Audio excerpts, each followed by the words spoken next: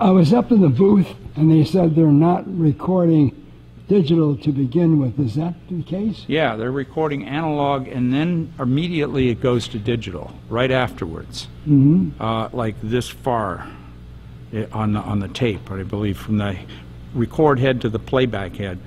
I believe the way it works, when it hits the playback head, it goes right back onto digital.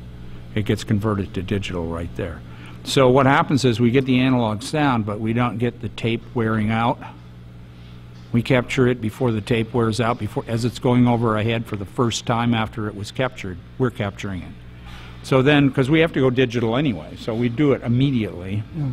So analog sound sounds nicer? I think it's just it's partly a nostalgic thing. It's partly we know that the analog sound is a universe, like chemical film is a universe, but the digital image is a particle board. It's like it's looking at it through a screen, tiny little holes in the screen. The only problem with digital is every hole is the same. Each one is only one thing. So there's no universe when you go inside that little digital hole, that little pixel. It is one thing. It's not like many things. So that's how I try to explain it to myself. I see. But that's why I can hear so much more in analog, because it's a universe. No matter how far you go into it, it's still a universe. With digital, if you go in too far, you break it down to one element. You know, when I talked to you personally a while ago, and you said you had a song in your head, and when do you know if it's coming out or not, or how? I don't know if it's possible to talk about such a thing. Well, I do still have it in my head, and it hasn't come out, but it's still there. When you mentioned it, I started thinking about it again, because there's something that's unformed about it, but it's waiting to come out, you know. So it'll happen probably while I'm sleeping or something, or who knows when, but suddenly it'll happen, and I'll have it, and then I'll start playing it.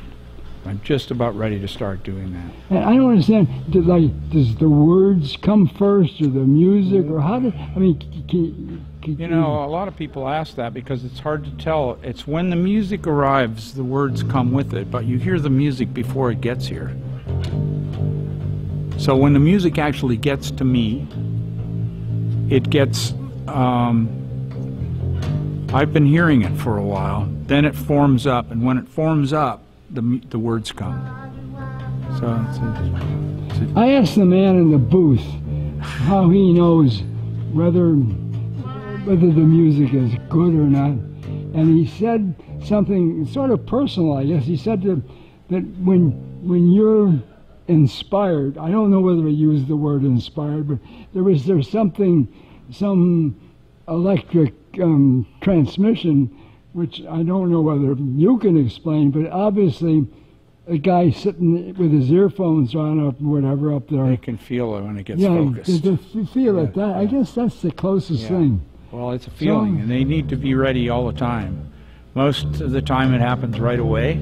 So if you're not ready out of the gate, you don't get it, and you've missed it, and you'll be looking for it for the rest of the day, and it was already there and left.